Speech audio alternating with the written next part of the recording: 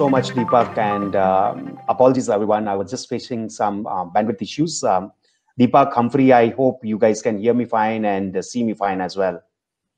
So, and Deepak, thank you so much for introducing Freshworks to our audience today.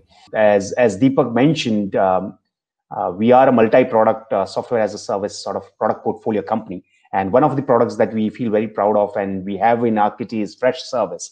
Now, Freshservice in layman terms is IT service desk software, which actually helps your IT teams to basically enable your employee base with any of the IT needs, raising the tickets, routing them to the right person on the basis of the skills, availability, and so on and so forth. So that's the entire right size service management solution that you have. And through the course of this presentation, we will also see towards the end what are the other capabilities and what are the other features that Freshservice has, which might be of some use to you and you may want to actually explore it. But the focus for this session and why all of us are here is this report from Hackett Research. Now, who is Hackett Research? That is the first question that you may have. Now, Hackett Research, that's Hackett Group, has completed, it's an intellectual property-based strategic consulting and leading enterprise benchmarking company, which basically works with a lot of leading global companies. The Hackett Group has completed more than 17,850 benchmarking studies, which is close to 18,000 across the globe with major corporations and governments. You name the corporation which is in the top of Fortune 500 or who is who, and they would have a benchmarking study done for them. For this particular research report, for the 2021 edition of the annual key issues study, they basically interviewed executive management and leaders from finance, human resources, IT, procurement, as well as other divisions across the globe, and through a combination of, I would say, mid-size as well as large enterprises. And that the research or the survey was actually done towards the end of 2020, asking them about what is the key priorities or things that they see in 2021. For the IT respondents, and that is what we are going to focus today in the next 15, 60 minutes, where they actually focused solely on what are the IT related issues or opportunities that the teams have or organizations have for 2021 and beyond. From IT respondents' perspective, 2/3 of the companies were actually headquartered in North America, but around 8% were actually from Europe and 26% was from other regions. So that was the mix of the audience that they interviewed.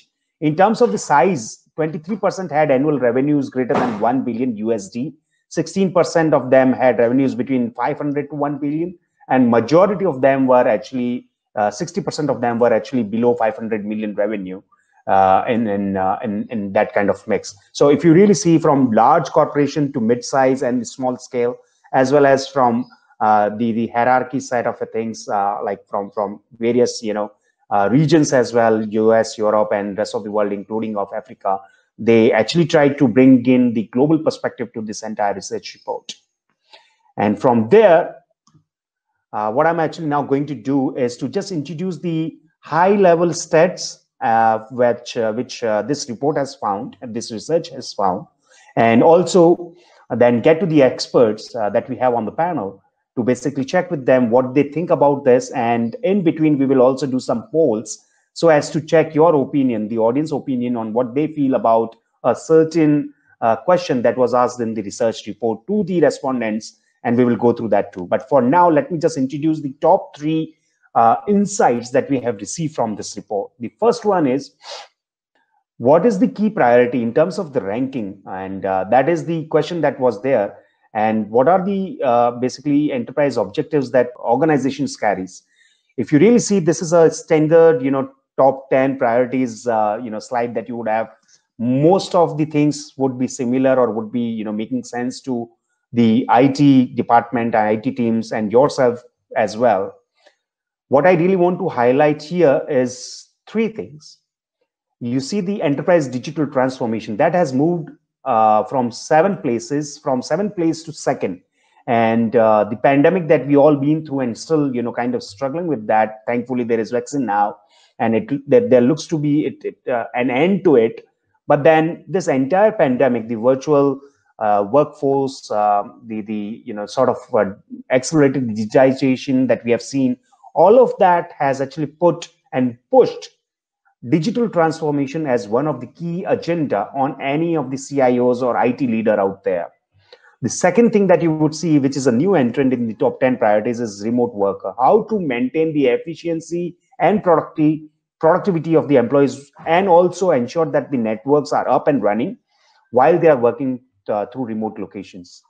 And the last one is, I think that is certainly, I would say, a priority which is getting deprioritized now, which is cost takeout and efficiency improvement. I think many of the organizations have realized that cost efficiency is certainly one part, but then the ROI mindset, because it's very important. Then when you get into such unprecedented situations like this COVID pandemic, how your technology, how your teams can actually keep the torch on, keep the flame on, continues to work and drive the business. And that is where people have realized that more than the cost efficiency is the ROI game, return on investment game, which is the talk of the town and which is the new yardstick. I would say it wasn't new, but I think it has just taken a new priority in everyone's mind, including of the IT audiences. The next one is a busy slide, but then let me help you read through it and navigate through it. The question the question or the analysis was that if there are new technologies, digital transformation and all of that is coming in, what is the adoption looking like currently? And what is the growth projections that we are witnessing? So if you really see the broad three, technology areas, infrastructure technology, which is nothing but everything cloud, right? From your products to platforms to infrastructure, you can see that almost everybody is actually, playing with cloud or trying cloud, either in a small scale through pilots or through a large enterprise level project. So 93% and 78%, which is majority of the respondents and markets, are actually on cloud already. And from growth projection, which is on the right hand side, you can see that it is one of the highest. 25% is what they are expecting to grow in 2021 alone. From the next technology set, which is data related technology, I think it's all about analytics. It's all about data visualization, making while there is a lot of data, but then making sense of data, getting the actionable insights, and so on and so forth. You can see that there is still some room. It's not as high on adoption as the cloud would be, but then this is certainly the next best, with 80% or near about 80% people already trying to it. Similarly, the growth projections are lower to the cloud. I think when it comes to cloud, that's the first preference, followed by the deep analytics or the data visualization software or the technologies that people invest in. The third one, which I feel is still in the nascent stage, but that's how the curve looks like, which is smart automation. So chatbots, virtual assistants, your AI, all of that actually is lumped into it. And you would also see that the combination of pilot versus large scale projects. So a lot of organizations today are in the pilot mode, and that is where you would see that green color being really more than the blue color. And from growth perspective, also it's hovering around 8 to 15%, which means that this is the next wave, and it's certainly going to catch up as we move forward. Now, while this talks about how the digital adoption across various technologies are actually kind of happening and taking a shape, the next slide also talks about a quick format. I think the numbers are not readable because of the font style, but then let me help you with the numbers, and let me also help you with this slide, how to read that up. So the question was again, how if the technologies are actually kind of taking precedence, how this is in comparison with the legacy applications and the other details. So for example, when it comes to legacy, the question was that how many so the options were that did it meet the expectations? If yes, was it falling? Has it exceeded? So the red bar that you see is falling on expectations. The green bar in between that you see is met expectations, and the lighter green is, or the grass green is basically exceeded. So if you see legacy applications, it's not exceeding, it's certainly meeting for majority of the audience. But when it comes to cloud, 19% of them, or nearly 20%, have said that it has certainly exceeded their expectations. And I personally feel that the kind of situation that we all been through, this 90% would certainly be higher and higher as the years come in. From chatbot perspective, as I said, majority of the audience in the previous slide, we saw majority of them are actually toying with the idea of chatbots, virtual assistants, AI, and whatnot. So there is a mixed response to it, whereby 40% of them are saying that they didn't meet the expectations, but 50 to 60% are saying that it not only met but then also exceeding the expectation. So it's interesting time for us to basically see how virtual assistants, chatbots are going to take shape. And remaining is self-explanatory, so I'm not going to take a lot of time and not going to hold you from listening to the expert opinion of our panel. Let me now dive into the panel discussion. And as I said, I would certainly want to basically start every section in this panel discussion now with a question. And that's a poll that we are going to have. And I would certainly appreciate the entire audience who is here today to basically respond to the poll. This is exactly the same question that Hackett Research has actually asked to their respondents. And by doing this poll, what I really want to say is how we in Eastern Africa think about the IT prioritization and IT issues vis-a-vis the global average. So here comes the poll number one. Humphrey or Felix, if anybody can help me with the first poll, that would be helpful. So the poll is already on, and you can see the question is basically, it's understood that the IT security or cyber security is the number one priority. But then when it comes to the other priorities, what do you think of it? So the options are there. If just select the option that you feel is the next best priority in your organization or in your perspective.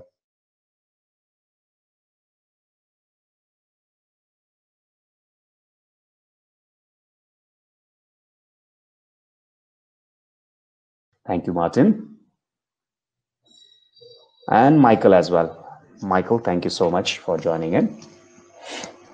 All right, do we have some responses, Felix? Can we show the responses here? All right, so I'm not sure if everybody can see the responses, but then I can certainly do that. Perhaps I have the speaker access, that's why. But if you are not able to as well, I'm just going to read the responses out for you. So 24%, so basically I would say 35% has actually said that accelerate IT digital transformation is the next best priority, followed by acting as a strategic partner to the business becomes your second priority, followed by aligning IT skills and talent to the changing business need, and customer centricity, and the last one is IT cost efficiency. So I think when it comes to cost efficiencies, I think the world is unanimous for the first time. There are very few matters on which the world would be unanimous, and I'm glad to see that the cost efficiency is something which is sort of getting deprioritized in many markets, including of Eastern Africa and Kenya market as well. That is what I actually see. Now, coming to that, if we really see how the world has actually seen that, so for us, our number one priority after securing data and systems is basically accelerating digital transformation, which is point number 3 here. In fact, point number 5 here, accelerate IT digital transformation. That is the second most priority that the group has felt. And I personally feel that these are the market nuances, if you really ask me, because if you ask somebody in the US or in the little mature markets whereby there is a lot of IT investments which has already happened, perhaps for them it is done and dusted thing. But for markets like Africa or Middle East, or for those other markets where we still have a lot of room to grow and a lot of modern IT infrastructure to be placed, I personally feel that IT digital transformation has to be one of the key objectives for all the IT departments out there. I think there, as I said, number 6 is improve IT cost efficiency, which this group also felt the same. And now with the new results, I think the IT skills and talent, aligning both of them with the business needs is also very articulative and is very important to this group too. So I think if you really see the top 5, the order for the top 5 remains more or less same, which certainly tells us that the pain or the opportunities that the global audience is feeling is somewhat similar. The question that I have for the panel, and the first question from my side, is what, according to you, should be the top 3 objectives for the IT teams in Eastern Africa? We already saw that there is a little reprioritization in terms of the responses from the audience. And it is very important that we see how Eastern Africa or how the markets like Kenya and Nigeria behaves with respect to the IT requirements for 2021 and beyond. So I would like to start this question with Martin. So what do you think of the top 3 priorities, Martin? Thanks. Yeah. So no, this is fascinating, and it's great to see, that the feedback from the participants and those here resonate with the findings. I think I probably would stay too far from that. I think digital has been front and center in the last few months.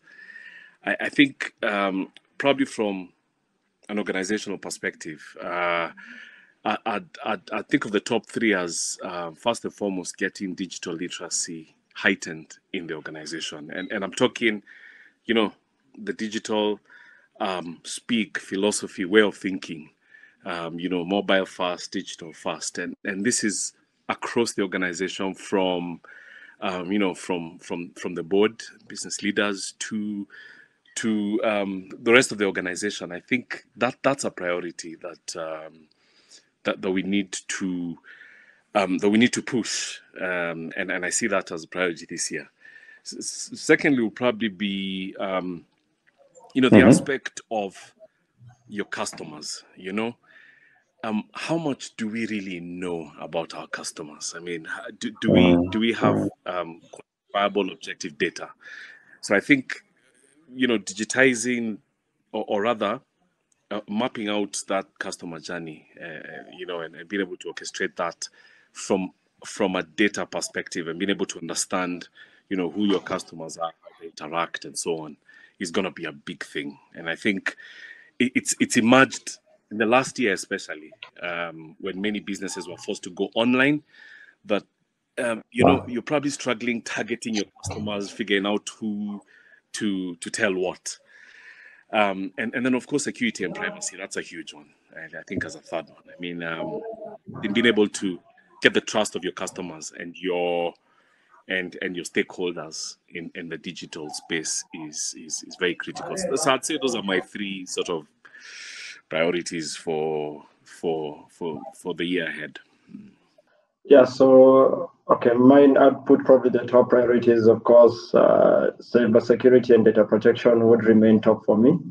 Obviously, always important to ensure that as much as you're pushing the digital transformation, to ensure that everything is secured. And secondly, in regards to the personal data of whichever clients or customers you're holding, that this is within whatever regulations or legislations that affect your industry.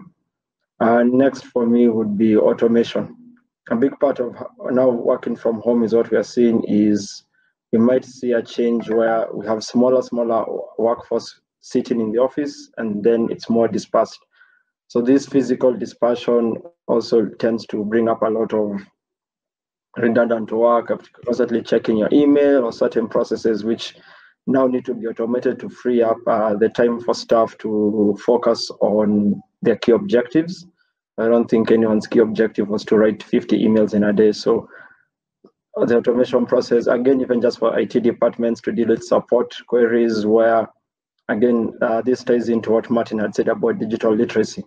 Right now, of course, one big risk with all working from home is the shadow IT. So how do you ensure that your staff are literate enough to handle certain support queries for themselves, what you consider FAQs, where do they have somewhere where they can log in, see how they can troubleshoot the issue before they escalate it to IT? Of course, that again does free up a lot of time, and this can be handled through automation. I think thirdly, and most importantly, would be just IT becoming a revenue center. Right now, everyone's talked about the transformation and supporting business.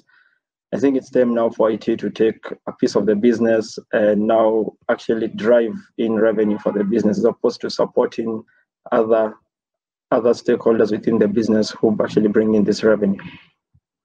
Yeah, I think those are my 3. I think it's the time for the next poll. So I think we've got an idea of what are the key. Yeah, thank you so much, Felix. So, ladies and gentlemen, there is a poll that is in front of us, which is what would be your most important IT initiative for 2021? Request you all to sort of register your responses, whether it's revise, automate workflows, or improve ability of data to enable business value, upskill, reskill IT staff to better support business needs, improve enablement of business resiliency, or reduce technology complexity. So these are your options. Request you all to take some time and register your responses. So these are the most common IT transformation initiatives planned for 2021.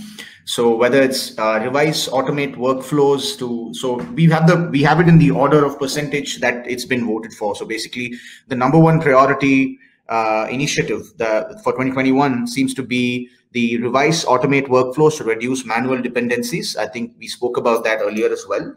And improve. And the second one seems to be like the improve ability of data to enable business value. So these two seems to be, so basically it's about automating workflows and improving ability of data to improve business value. So these two seems to be the top priorities. Now I'd like to go to the presenters, the panelists, to see what they think of the same thing. So this is to Martin and to Michael. What can IT leaders do to make these initiatives successful, right? That's the next thing that we are coming to. So Martin, I think I'll put this out first to you so that you can give your opinions on this. Right, thanks Deepak. I think it was a good question. Perhaps from our perspective and probably leading on from a point that Michael had made on making IT a revenue center, is it's our value center, rather than have it, transforming from the current perception as a cost center is to get the culture right. I think if we can elevate or have initiatives that can elevate the digital literacy of the entire organization. Again, following off my earlier point, promote agility and the, approach to experimentation, get that mindset of being able to build, innovative solutions to problems that, the business itself or its customers have, or challenges have encountered. And probably this leads to the second one around automation. I think there's a massive opportunity to automate. There's great, automation platforms out there now and tools that can help you automate workflows and, the redundant things that Michael had mentioned, especially in the current setting where the teams are distributed. That's a big opportunity to be able to save on costs and even identify new revenue opportunities. And then finally, perhaps, is the point about getting the right tools and technologies. If you can if a business has identified its priorities and pain points, I think it's worthwhile investment to get the right tools and technologies to empower your teams to enable the organization to achieve the benefits that digital has to offer. So I think I'll probably position this as the three key things that IT leaders can do to make the initiative successful. That's that. I probably just then hand over the mic here. Now, thank you so much, Martin, for those three tips. And like you said, is the culture or the mindset which comes on priority, followed by automation, and then finding the right tools which can enable this transformation. So well articulated, Martin. I'm actually not coming on video stream just to save on the network bandwidth. So please excuse my video stream for that perspective. But Michael, over to you. What are the what are the things that you feel can make these initiatives a success? What are some of the pitfalls, or what are some of the things that you have sort of experienced in your career, which is best avoidable, if I may put it this way? Well, I guess one thing you don't want to avoid, well, first of all, I'm quite in agreement with what Martin has said, especially the point on culture and the digital literacy. And one thing, especially in making this change to what we consider distributed workforce, one common pitfall is that we tend to apply the same tools and techniques to sort of bring about this culture change, which is quite difficult because, you know, you're working from home. There's a certain mindset as to how you do things at home, how you dress at home, how your mind functions and organizes things at home. At the same time, you have to have this culture that is supposed to drive up this IT initiative. So the real pitfall of that is, as much as the only time that culture takes effect into someone is when they are seated on their device and there is some sort of tool or something happening on their device that encourages this growth of this culture, whether it's on their mobile device, on a social platform, or somewhere on one of their production systems. So the challenge would be, how do you get staff when they're not on their devices to build up this culture? Although, of course, I think one thing we tried was always to have Saturday game nights for staff, and started off as trying to have the whole organization, then broke off into different clusters depending on what games they liked.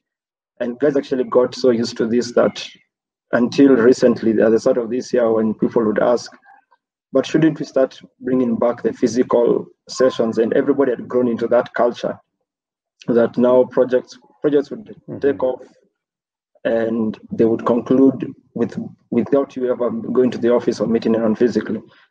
So I think that pitfall of just figuring out how to keep staff embedded into your culture during while there's working distributed.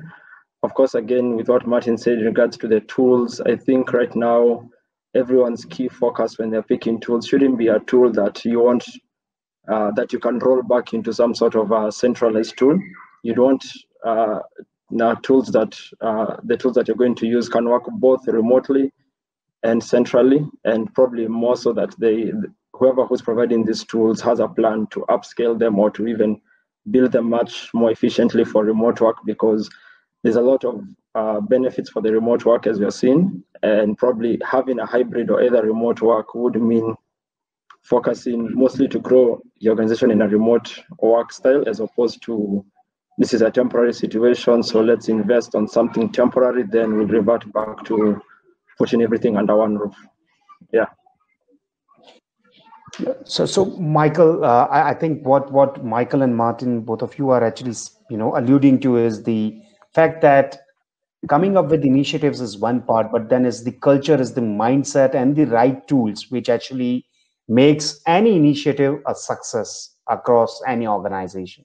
So if with that said, I think this is a great summary of all the great examples that you shared.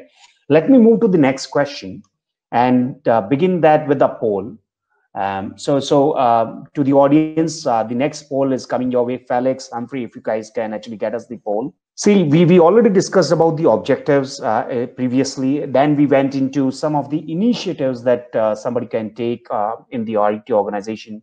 The third piece, which is equally critical, that you take those objectives, initiatives, but then how do you measure them? What are some of the KPIs that you would want to do or want to consider to measure the efficiency of these initiatives? Okay, so the question is actually on the screen, and so are the options. What do you think is the most important KPI? Is it is it in the area of business operation stability or business resiliency, as we call it? Is it digital business transformation or cybersecurity, incident reporting, impact to the bottom line, or contribution to the job growth of the organization? So we'll just give it some more time. And then thank you so much to all who have actually started submitting their responses to the poll. While the poll responses are still being captured, let me just offer the summary to you. In fact, Felix, if you don't mind just showing these results, I think that would be helpful as well. The results, as I see it, 36%, almost 40% now are actually preferring the progress on digital business transformation, which simply means that everybody is now trying to prioritize on business transformation, and not only prioritize, but also trying to see how it can be measured through the use of KPIs in this particular process. The second next is business operations stability continuity. I think that has been a very traditional sort of KPI area for any of the IT organizations there. How the apps are, what's the uptime, how the business is running smooth and stable, and especially when everybody is working through remote, it makes even more sense to basically start capturing it on an ongoing basis. Then I would say there is a tough tie between the remaining three. I would say again 13-15% each. Cybersecurity incidents impact to top line as well as to bottom line. Now, let me switch to the report and tell you what the respondents have actually felt about it. So, like us, I think the top two priorities that you see is exactly the same that the audience has responded to. It's just that for us, the order is digital business transformations comes at the top priority for this group. But even if you see for the global respondents too, it's not much of a difference. So it's 62%, or the highest is actually on business resilience. The second one is progress on digital business transformation. And I think these are the two critical components that have taken place in any of the IT organization today across the globe.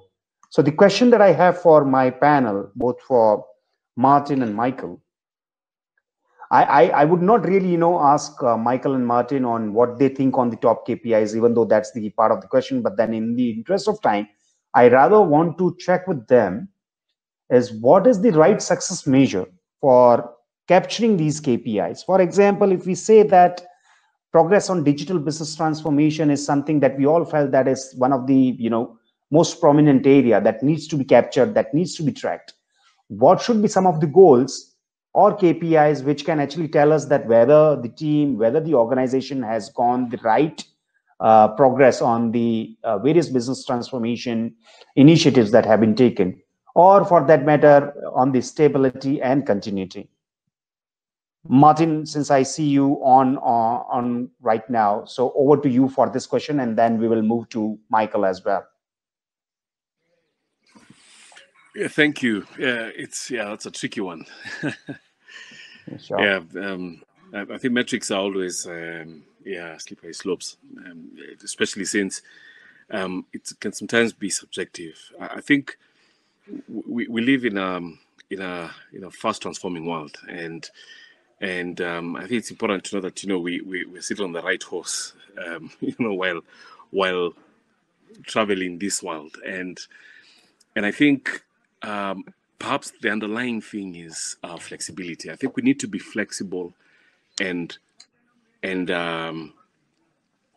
creative too in how we measure the right things within our organizations. I know we've had traditional metrics that have worked in the traditional IT setup or technology as it's perceived to be, that may not be the right fit. Yeah. So, for instance, how do you measure innovation? How do you measure level of transformation or pace or progress in that space? So, I think probably the point I'm making is we need to have an honest conversation amongst ourselves on the right things to measure. There's this, I think Facebook once had this, I don't know if they still have it, one of the philosophies around moving fast and breaking things, So for instance, you could measure, how many experiments is your organization undertaking with customers, and even the rate of failure. Sometimes that can actually uncover this this intention to push the envelope and think outside the box, Mm-hmm. which I think would be key for organizations. But then again, also having the right tools is I think is a stepping stone to that. It's a nice entry point. If you have the right tools, people can measure their work online and how they're being able how they're performing. That can enable you start getting some of the data that could help you arrive at the right metrics. So I think let me leave it there. I think there's just some general comments on KPIs, but it would be very interesting to hear also what everyone else thinks. Sure. No. Thanks so much, Martin. I think one thing that you rightly pointed out is the courage or the flexibility to experiment. I think no KPI or nothing of a measurement can actually kind of measure the kind of flexibility that an organization can offer.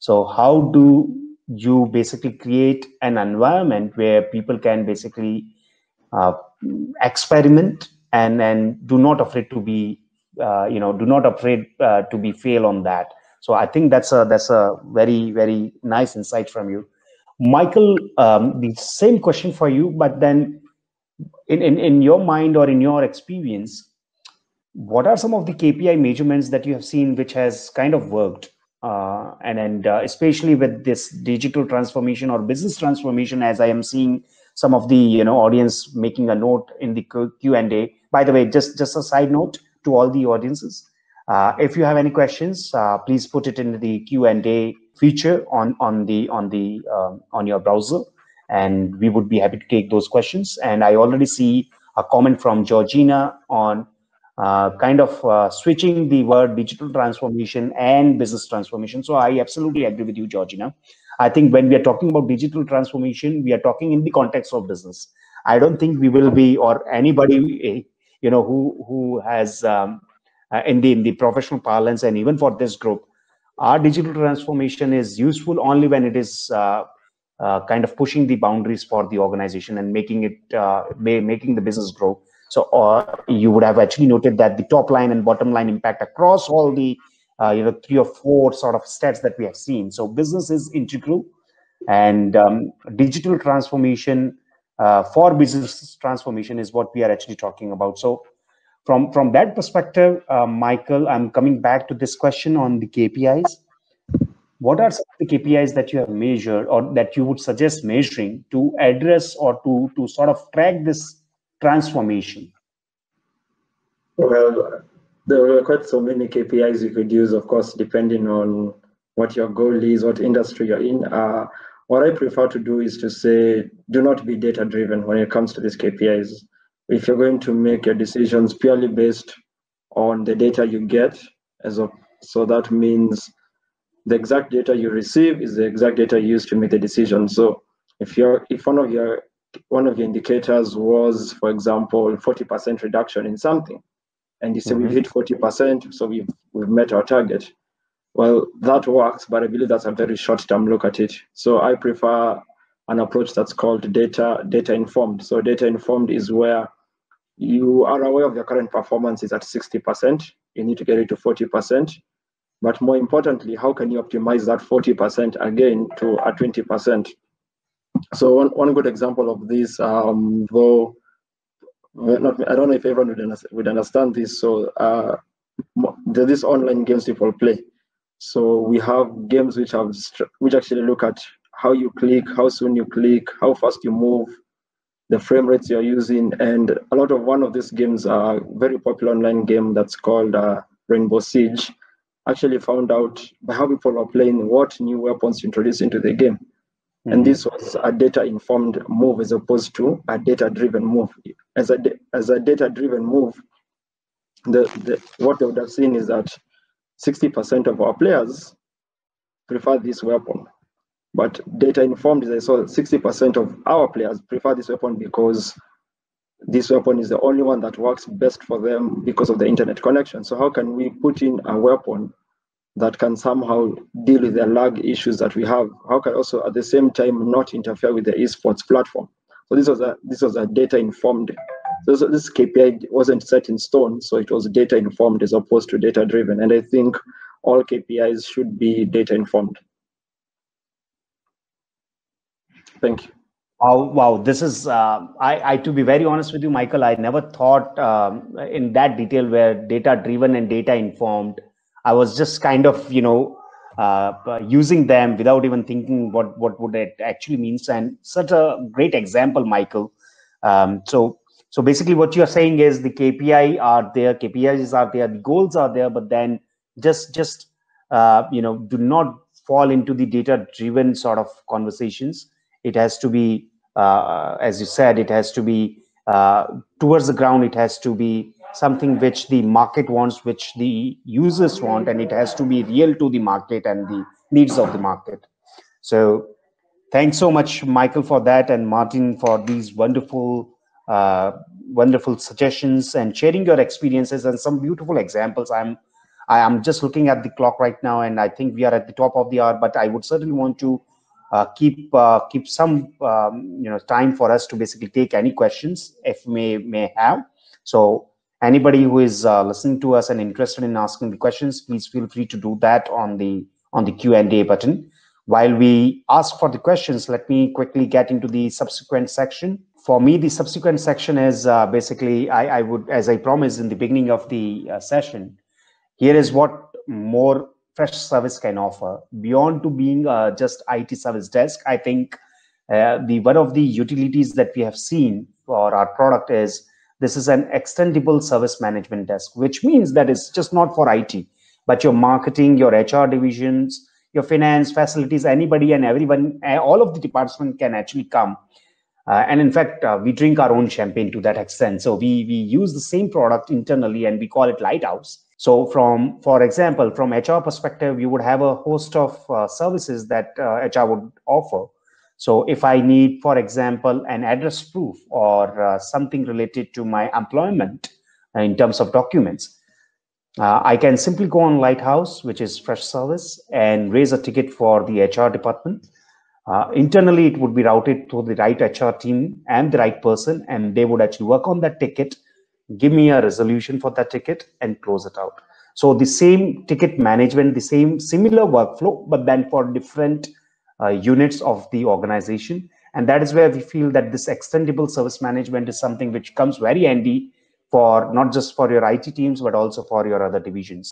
Then you, of course, have the collaboration, analytics, Freddy, which is our AI and automation tools, all of that kind of pegged into this product, which is available on cloud and which is also available across. The only thing that you would need is an active connection or internet. I know there is a comment that has been made by Dr. Yassine, and the comment is basically the availability and affordability of technology and tools. I think if you really ask me, and if I may take this question, and with the advent of cloud technology, the availability part has been rested. So to an extent whereby the only thing that you would need is to basically get an active connectivity.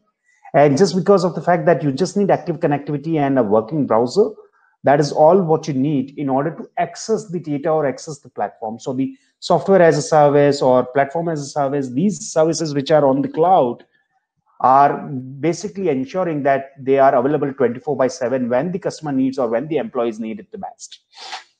So, and then I would tie it back to the research report and the findings too, whereby in the beginning we saw how cloud technology is being adopted. Almost 90+% market has already, kind of experimented with cloud, and majority of them are sort of, seeing exceeding expectations with the implementations. So that availability is addressed. Affordability, I would say, it's a very subjective terminology. Affordability for an organization is also from the perspective of whether you just want to keep it for IT or you have, for example, in the context of the ESM, that is extendable service management, as I mentioned. If there is just one platform which could actually, do justice to various other organizations and kind of offer you a host of services, then I think the affordability or the ROI of that platform becomes quite handy for you. There are many products out there in the market, but I can certainly talk for fresh service, and especially in the context of Africa market too. We basically kind of commissioned Forrester to do a total economic impact study. Basically, that's Forrester's, I would say, a proprietary model on which they select and talk to various customers of our product. And then it's the sensitivity of this report is as much that they do not even share who they are going to speaking with, and so on and so forth. So that report from Forrester actually saw the ROI for fresh service to be in line of 3x. So more than 3x of the return on the investments, and with a payback period of, I think it was 6 months or less. So basically, whatever investments were made, our customers have seen 3x more returns coming in the form of, and through the discussion and conversation, we have seen that how cost efficiency is not the right perspective today. It's more of the ROI as affordable as any other technology could be. So I hope I addressed your question, Yasin. And if there are any other questions, we would be happy to take that. While I also pull up the last poll just to get your interest. If any one of you is interested in to know and also to see a demo for fresh service, we would be more than happy to line you up with our technical team who would be, doing a demo for you. In fact, if you're interested, we can do that. That's the last poll. If Felix and if you are interested, options are in front of your screen. Just let us know.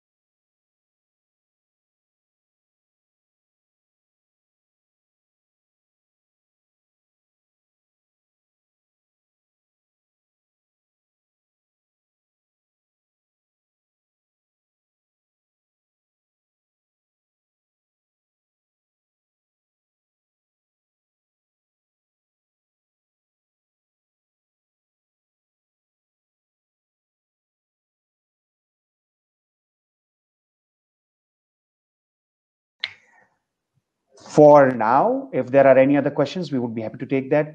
Otherwise, Humphrey, over to you. And Michael and Martin, once again, thank you so much for taking out time from your busy schedules and jumping on to share your experiences on this panel. Yeah, for sure. Thank you so much, Vishal. Despite Murphy's Law kicking in, we have really pushed to at least have an invaluable session. There's just one more question that I think Mr. Kimoi Kibet asked, and I think it's important that if you could kindly consider to respond to it.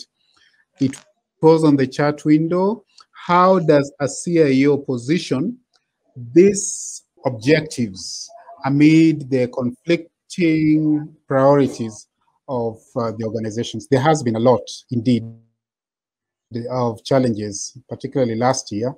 And now that organizations are purposing really to recover. I guess Kipkemo is asking from that context. Vishal, please. Sure. No, or any of the panelists. Yeah, thank you so much, Kimoy, for this question. Let me just rephrase this question and ask from our panelists. I think that would be they are the experts on this field. So the question is basically, what would you do as a CIO or as the IT leader of the organization if your IT priorities are not matching up with the business priorities. So, Michael, Martin, I think that is a pertinent question, and it's a crossroad that many of us, not just the IT departments or IT leaders, in fact, it's true for me also in my marketing domain, whereby there are a few things which may not get aligned with the organization initiatives. How do you deal with that? What are some of the things that you would do which ensures that the priorities are aligned? And if they are not, what are some of the things that you would do to ensure that it happens? Okay, let me make it easier. Martin, if you could respond to that question, I think that would be helpful. Yeah, thanks. Yes, All right. That's a loaded question. Yeah, I think just the fact that there's conflict is a good thing, because I think it's only when when there's tension that the progress is made. There's probably isn't one right answer. I think education has a big part to play. We need to, and from the tech world, I think we need to speak the business language.